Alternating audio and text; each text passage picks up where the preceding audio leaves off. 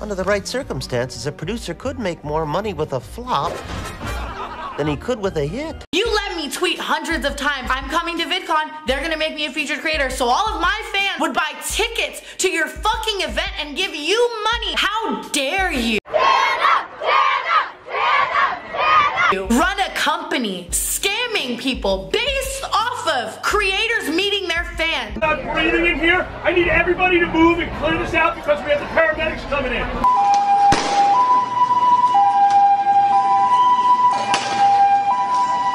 But here I am with my face fucking everywhere and I can't meet any of my motherfucking fans that support me and love me because that's not what you're really about. I think all of the unwanted people should host a little meet and greet in Anaheim, California. There will be no one entering the building unless you have a hotel card.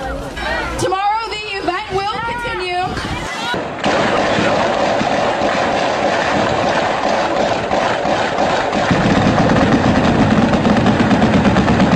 Because I would love to make this shit bigger, better, and freer than VidCon. The people who bought them won't get in. I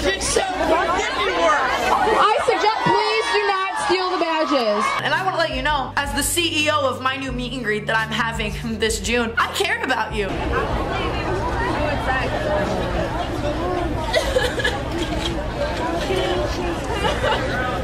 Fuck VidCon! Fuck their current CEO! Fuck anyone who created VidCon!